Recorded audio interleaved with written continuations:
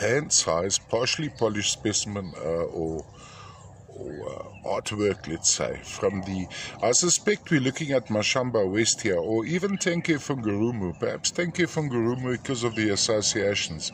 But what we have is cuprite. You'll see the silver metallic material. Then you have blue, different shades of blue. Now, on a quick estimate, maybe some is azurite. There you'll see the differences of the blue, and some may be the Butkenbachite, just from associations. A lot of cobalt and calcite in this particular piece. Other associations may be minor chrysocolla.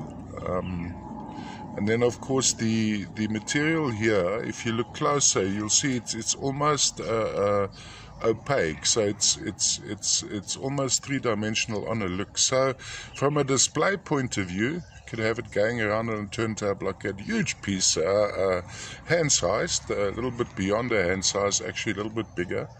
Look at that section encrusted by the maybe azurite and maybe the Butkenbachite.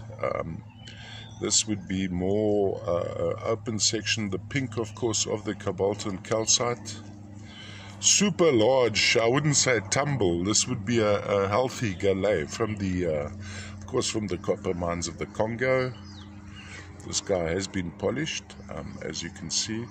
Lots of cuprite here, and of course the famous red cuprites from the Katanga. With strong lighting, you'll be able to. They are almost gem see-through red, with very strong lighting. This is a very interesting section. So from a display point of view, you have it on the turntable going around like this. So various aspects. And if you enjoy less color, this section is pretty much undertone of pink with a little bit of the cuprite and the running through.